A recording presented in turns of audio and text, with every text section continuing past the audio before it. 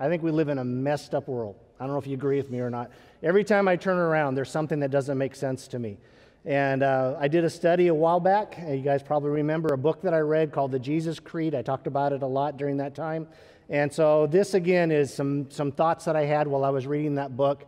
Some thoughts that Scott McKnight, who wrote the book, I'm going to use some of his points in here as well. Just because I feel like this is the key as to why we're in such a messed up world. And we're in such a messed up world because I'm a messed up person. You're a messed up person. And I think we've lost perspective on what God's true love is. And the more, I guess, maybe you don't need to be reminded of it. I just know that I need to be reminded of it because I don't think I love people. I don't think I love God to the full extent that I could. And so that's what today's going to be about. Then we're going to talk a little bit about God's love and how we need to discuss that, think about that. I just feel like our morals over time have deteriorated. Things that happened 100 years ago, not that I'm 100 years old, but things that happened 50 years ago, I am over 50. We've seen a transgression of the world becoming more and more immoral and having a moral viewpoint, the way God wants us to, has become narrow-minded, and the world looks down on us for having that viewpoint. And that's sad, but this is the world that we live in. And so again, this is why I need to be reminded, and I want to remind you. So let's go all the way back. If you have your Bibles with you, we want to go to Deuteronomy chapter 6. That's in the Old Testament. And also, by the way, welcome to those of you online. We're glad you're here. But we're going to be having communion like right at the end of the sermon. So if you want to get your stuff together for that time, we'll lead right in from the end of the sermon into communion here. But Deuteronomy chapter 6, verses 4 through 9 says this: Hear, O Israel, the Lord our God, the Lord is one. You shall love the Lord your God with all your heart, with all your soul, with all your might. And these words that I command you today, shall be on your hearts. Now let me pause here for a moment to say, not only on your hearts, but look what follows after this. You shall teach them diligently to your children. You shall talk of them when you sit in your house, and when you walk by the way, and when you lie down, and when you rise. You shall bind them as a sign on your hand, and they shall be as frontlets between your eyes. You shall write them on the doorposts of your house and on your gates. I think what the emphasis of that verse means that's pretty important, to love the Lord your God with all your heart and with all your might. And so let me ask you this morning is, as you kind of go through life, as you go to work or as you hang out with your friends, do your friends ever just say to you, wow, you're a person who really loves the Lord? I don't get that said about me very often, and that's probably not a good thing. Maybe you do, I don't. But look at how strong this command is, and yet we probably don't have people thinking about us that way, which is sad, and I think we really should. Well, God went on a little bit further in Leviticus. Flip over to Leviticus 19, and he gives us some practical advice about how this plays out. Okay, so Leviticus 19, verse 9 says, When you reap the harvest of your land, you shall not reap your field right up to its edge, neither shall you gather the gleanings after your harvest. Okay, now I know you're thinking, I'm not a farmer, what does this have to do with me? So hang on, we'll get to it, all right? Verse 10, And you shall not strip your vineyard bare, neither shall you gather the fallen grapes of your vineyard. You shall leave them for the poor and for the sojourner. I am the Lord your God. You shall not steal. You shall not deal falsely. You shall not lie to one another. You shall not swear by my name falsely, and so profane the name of your God. I am the Lord. You shall not oppress your neighbors or rob them. The wages of a hired worker shall not remain with you all night until morning. You shall not curse the deaf or put a stumbling block before the blind, but you shall fear your God. I am the Lord. You shall not do injustice in court. You shall not be partial to the poor. You shall not be partial to the poor or defer to the great, but in righteousness shall you judge your neighbor. You shall not go around as a slanderer among your people, and you shall not stand up against the life of your neighbor. I am the Lord.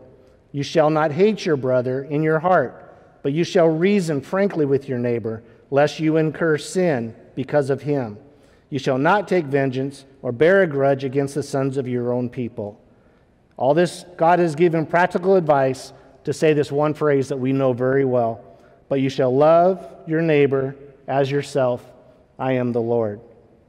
I really do think this is the heart of the issue of not only moral decline of our society, but us individually.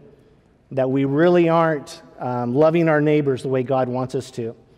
Back in the Old Testament again, as the people were taken from Israel into captive for Babylon, that was part of the punishment that God, or the reason for the punishment was because they did not take care of the poor. They did not take care of those that were down in society. They pushed them to the side and went on with their life. And so whenever I get a chance to talk about this, I do. You probably have heard me, those of you that know me, many times. If we wear the name of Christian, which we do, that's why we're sitting here, right? We are Christians, then we need to be reminded of this. And I think this word love is just thrown around way too easily in our culture. For instance, we only have one word for love. I love my wife. I hope you all know that. I love my children, and I really love my grandchildren, right? But I also love basketball, and I loved Oreos, especially the mega stuffed ones. And I love Dot's lemon meringue pie, but that was another sermon a while back, right? So y'all know that. I won't go there today. So in English, we just have this one word for love. I think my wife's pretty, guarded that I don't love her the way I love my Oreo cookies, right? I love her differently. That love is totally different. I know my grandsons have done that. I've already, tried to trade them off for Oreo cookies, and it hasn't worked out so well with them. But the point is, within English, we get the word very confused with love because we use it in so many different ways. It is just so watered down. In Hebrew, there was basically 3 or 4 different words that they would use for love according to the situation and the circumstances. And here in this passage that I just read, these 2 passages, that word for love is called ahava. We're going to learn 2 Hebrew words today that I think are important. So this word is ahava. That's the word for love. Now this week, I knew I was preaching on this. I was working on the sermon. I have emails that I get every so often from a Messianic Jewish organization, and they talked about this subject. And I thought, what a coincidence, right? Or a God incidence, as one person told me one time, that it really helped. Because I want to read to you what they say about this word love here. They said this: to understand love is to understand it as loyalty. They say that word ahava, instead of being translated love, should be translated loyalty. So in Deuteronomy 6:5, it should be loyalty, not love. We need to read the verse in the context of what comes right before it. And this is called to the Jewish people the Shema. I guess you're going to learn 3 Hebrew words. Okay, the Shema. So most English translations of Deuteronomy 6:4 read, "Hear, O Israel, the Lord our God, the Lord is one," which is the word echad. Although you have to do a little phlegm thing in there that I'm not going to do. Echad. All right? So while the Hebrew word echad means one, as in there was evening, there was morning, day 1 in Genesis 1:5, echad could also mean alone. So therefore, a stronger translation of Deuteronomy 6:4 is, "Hear, O Israel, the Lord is our God, the Lord alone." That's pretty strong, the Lord alone. That is, the Lord is Israel's God, and the people of Israel must not go after other gods. They must love or be loyal to the Lord alone.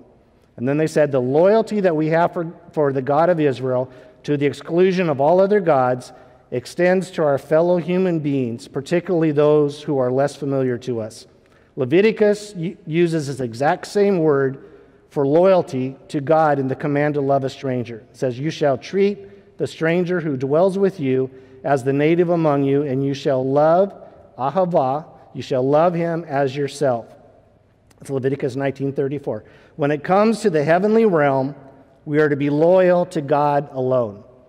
But when we are here on earth, God commands us to pledge that same loyalty to those around us.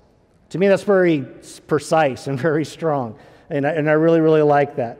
And so we need to think about those things. We have people all around us. And again, are they looking at us and saying, now there's a person that loves the Lord God alone? So I'm guessing that we have somebody at least here saying, okay, Steve, but you've only been talking about the Old Testament, and we're a New Testament church, so those things of the Old Testament don't fly. That's another sermon, another day. Or my Sunday school class that I teach at 9 o'clock over there, we're talking a lot about that. But Mike has been talking a lot lately about making disciples, right? You've heard that in almost every sermon. He talks about making disciples. And making a disciple is latching on to the teachings, but also the example of Jesus Christ. We are to be disciples of Jesus Christ. We put it on the wall, a growing community becoming like Christ. Individually, we're disciples. As a community, we are a church of disciples. And so, when Jesus is asked, what is the greatest commandment? Jesus says this, in Mark 12:29, "Hear, O Israel, the Lord our God, the Lord is one," or the Lord alone. "Love the Lord your God with all your heart, with all your soul, with all your mind, and with all your strength." But the second is this, "Love your neighbor as yourself. There are no commandments greater than these." See where I say that there's a command here that we take too lightly, I think, in our lives. And again, I can't say this enough. Don't think that I'm just talking about everybody that I'm looking at, everybody speaking to. It's something that I need to be reminded of and work harder on all the time, too. We'll talk about that a little bit later. And so what does God's love or God's loyalty look like? And so this morning, I'm going to just give you a few things. If you have your notes with you, there's also some notes back on the table there. But we're going to see God's love in action. But let me warn you, and this is the first thing on your notes, because I think this is what we realize, is that love is a great idea and a wonderful vision until we realize how challenging it really is. And so listen to me all throughout this as we go. First of all, point number one, love is a rugged commitment. In Genesis 15, we read about a great story about how God chose this one man named Abram. Later his name is Abraham, but chose this one man to father a nation. And Abram and his wife were old. God said that he was going to build a nation through them, and they thought this is really weird because we're too old. But Abraham believed and trusted God. The scriptures say that. But still, he wanted a sign. And so God did something very strange to us when we read it, but it wasn't strange to Abraham. He told Abraham to go get a heifer, a goat, and a ram, all of them 3 years old, and then to get a pigeon and a dove. And then he said, cut them in half. And he cut them in half and then separate them so there's a path between them. They didn't cut the birds by chance. I don't know why that is. But anyway, but there's a path between them. That sounds really strange, right?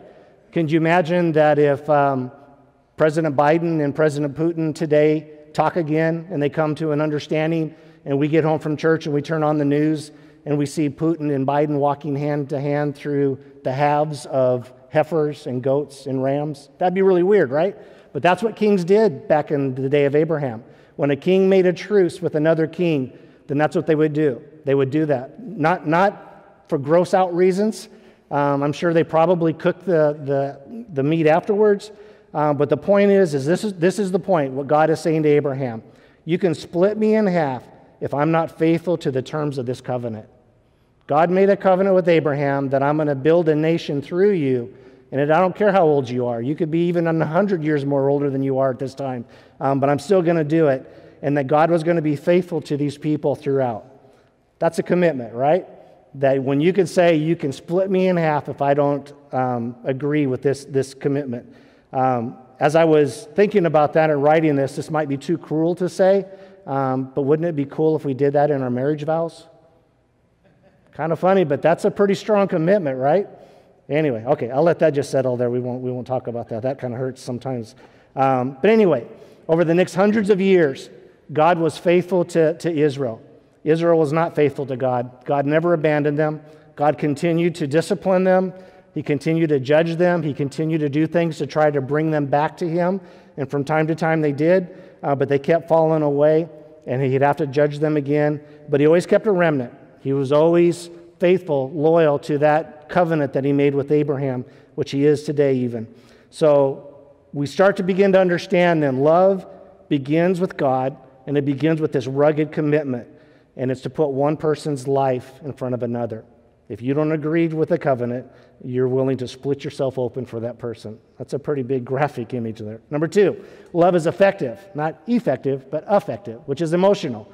I hear people say from time to time that, love's a commitment, love's a contract or whatever, that you love them even though you're not emotional anymore.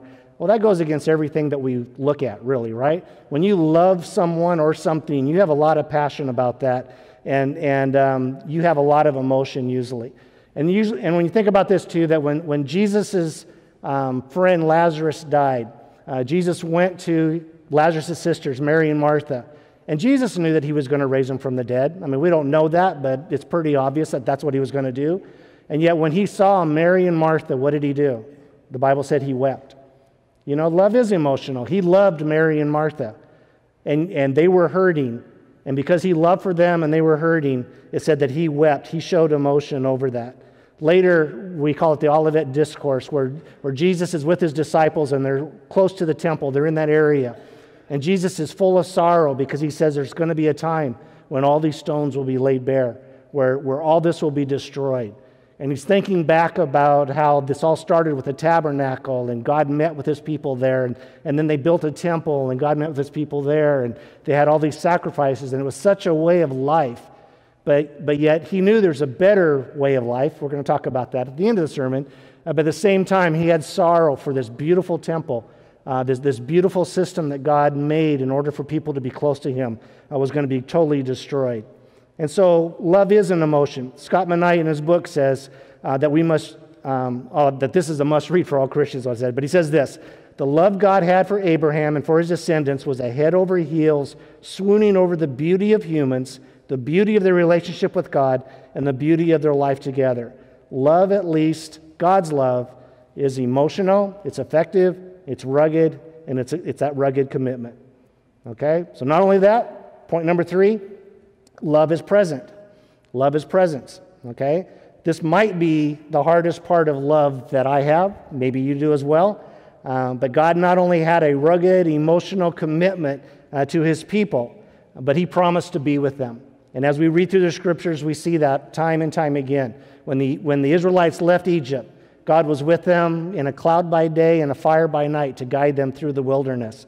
When he was in the tabernacle, when Moses went to meet with God, God was there in the tabernacle. It said above the mercy seat on the Ark of the Covenant, God met with Moses there. He was there with them. The people knew that God was there.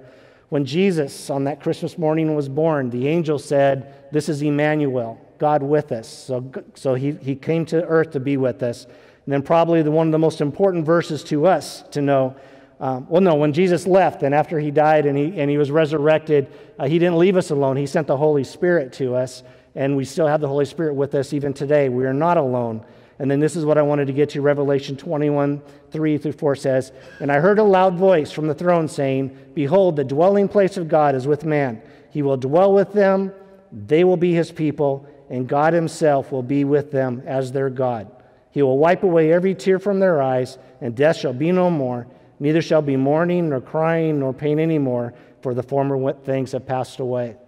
I didn't need to read that second part in that, but I really like that. But the first part is, God comes to be with his people, and we will be with God through all of eternity when that time of heaven comes. So love is rugged, it's effective, it's present, and when we understand that, we start to realize that's where the challenge begins. When we say we love someone, when we understand the command that God gives us to love our neighbor, then we have no choice, but we need to be present in their lives.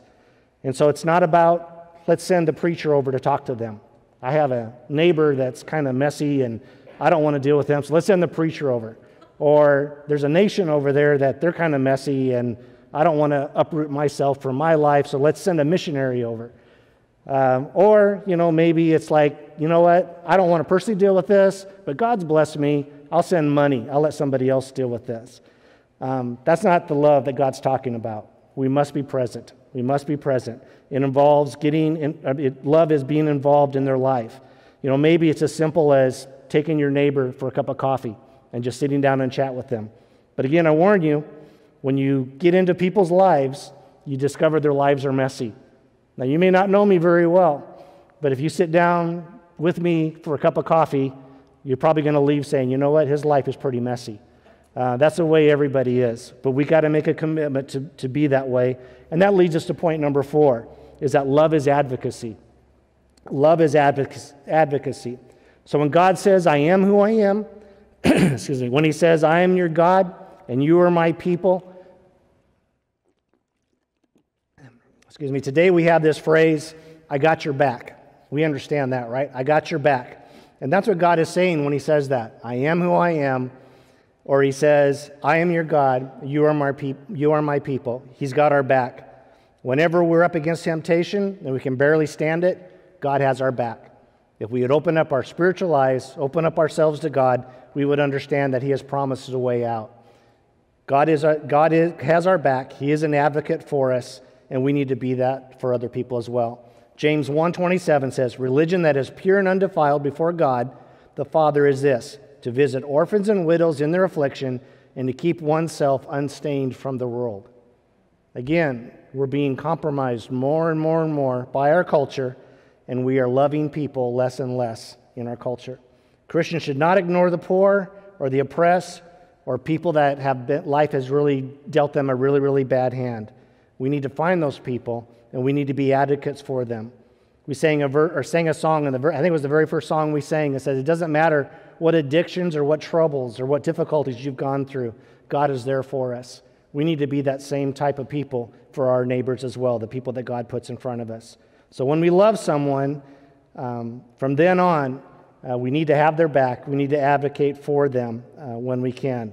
And so that's why at Bay Area, at least, we partner with places like Galveston Urban Ministries, Interfaith Caring Ministries, Anchor Point, just to name a few. We have missionaries that we support. And I know the way I said that before, I'm saying, well, why do we do that if we're sending money to them? Well, because, we're not going to them, okay? That is, all that stuff is a good means, but we need to be present in those places as well. We need to have a presence. In fact, we have one that comes here to our building called Family Promise.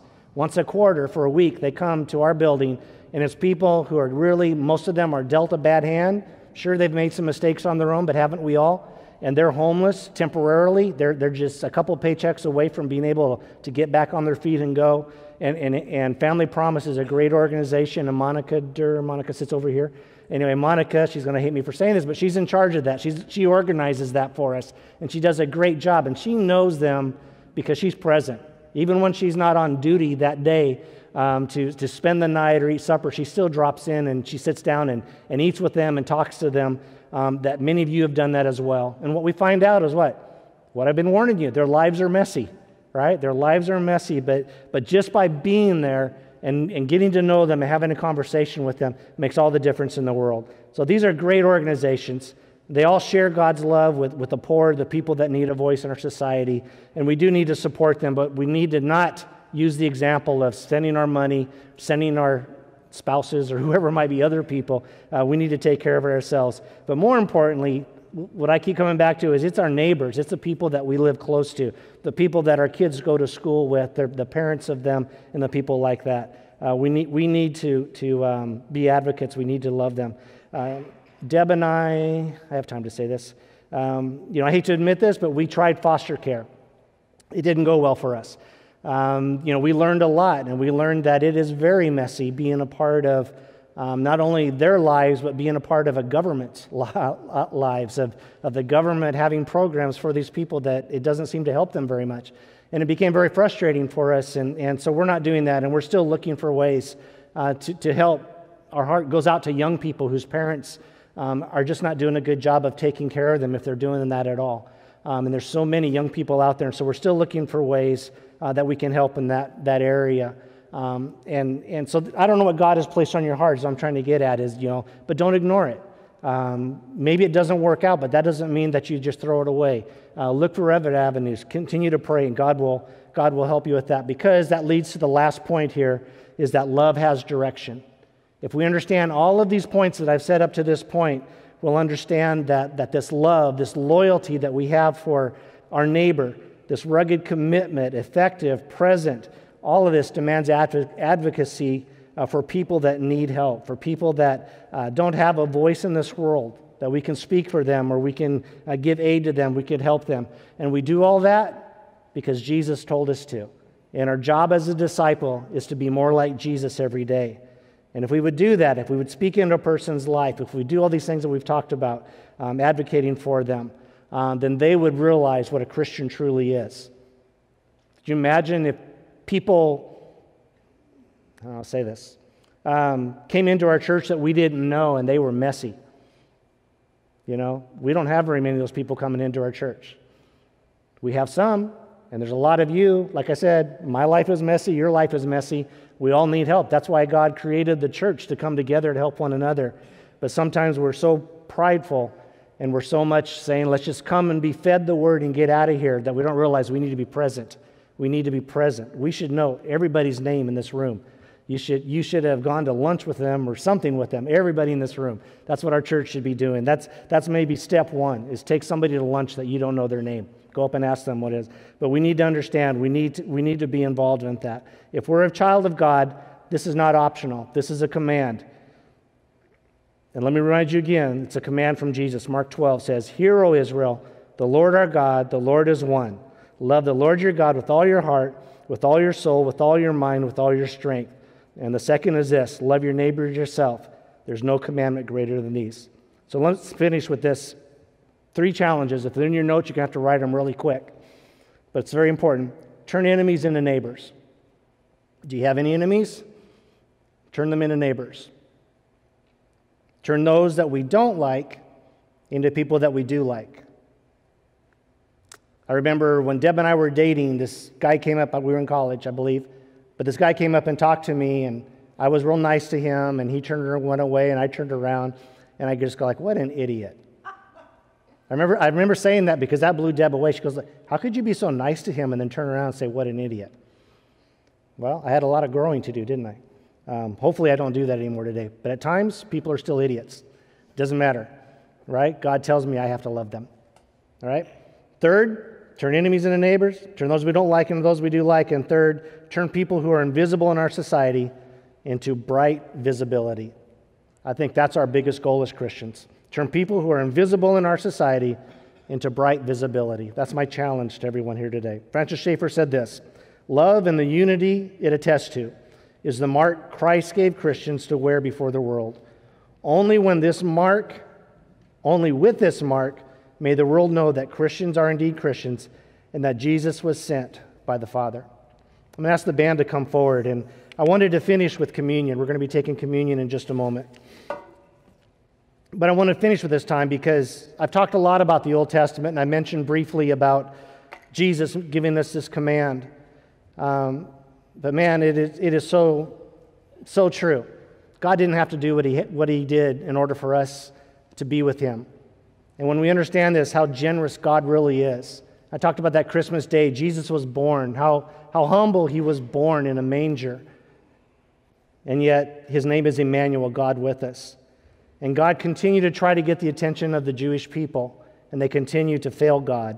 They continue to not see it. So they rejected Jesus the Messiah. And unfortunately, and fortunately, we celebrate that very act. That sounds really weird, right? Because the Jews rejected the Messiah, we now celebrate that Messiah because of the rejection. Jesus was crucified on the cross. He died for our sins. We now know that.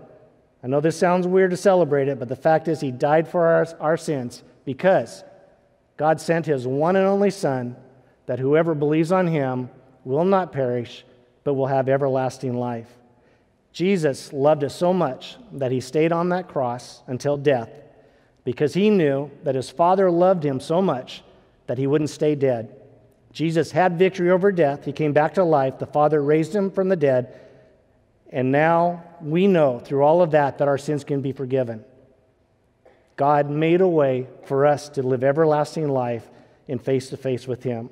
So this morning we take juice and we take bread, and we do that to remember that very sacrifice I just described. How much love did God have for us that Jesus would die on the cross? In fact, Jesus said at the Last Supper before his death, the Last Supper he had with his disciples, that he took the bread and he showed it to them. It wasn't a little wafer like we have here. It was a loaf of bread, and he broke it and he passed it around. And he said, remember me, because physically what I'm about to go through is going to be really, really tough. I'm paraphrasing now. It's going to be hard for you to understand, but remember when you break this bread, what it's going to show. I will fast forward you to those that walked on the road to Emmaus. They saw Jesus when they broke the bread with Jesus. He's telling the disciples, this is my body, I'm going to shed it for you. When you eat that, do it in remembrance of me.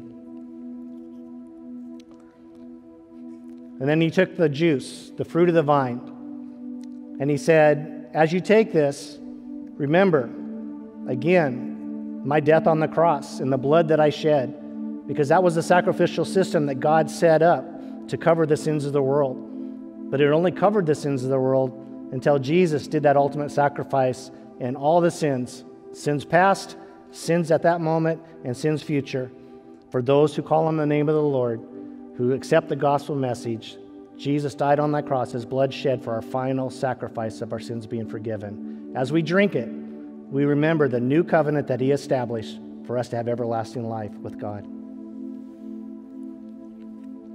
Let's pray. Our Heavenly Father, it's amazing how much you love us. We just take it for granted so much. And even the people that you create that are around us, the ones that you love around us, you command us to love them as well. Lord, I just pray that our eyes, our ears are open, our minds are willing to accept this message, and that as we leave this building, we don't forget about it, but we look around and open our spiritual eyes and see those people that you love, that life has handed them a really, really bad way. Help us, Lord, to see that and to step in and to love them the way that you love us. Lord, we just, again, praise you for that. We don't take it for granted. We're reminded and reminded and reminded how much you love us. And love comes at a cost, and we just thank you, Lord, for loving us, for calling us to be in your family, in your kingdom. And we look forward to that day, as we read in Revelation, about being with you face to face for everlasting time. Thank you, Lord, for everyone that's here today. Bless them. In Jesus' name, amen. We're going to finish with a couple songs. I'd like the prayer partners, if you would, just go to the back of the room, and I'll be back there too. But I really do mean that about what our job is as a Christian. Take our enemies and to love them. And I may say that to somebody, and right there you tense up. I can't love that person. Maybe you've got somebody on your mind right now. I just can't love them. Then I would invite you just to go back to a prayer partner and have them pray for you. That's the start of it. It doesn't happen easily. Nothing I've said today is easy. I'm not saying that it's all hard, but it's something that can be done for us. Maybe you don't love God the way you think you should love God. Maybe you don't love God the way he loves you, or you don't understand how God could love you. Then go back with a prayer partner and start with prayer. But also, if you want to talk more about that, contact me, contact Mike, contact Kyle after the end of this month, because he's on sabbatical right now. But we would love to talk to you, because God loves you so much. And we're here to affect lives of other people for God, and we need to be Christ-like in order to do that. So while these next two songs go on, if you want prayer, go back to our prayer partners.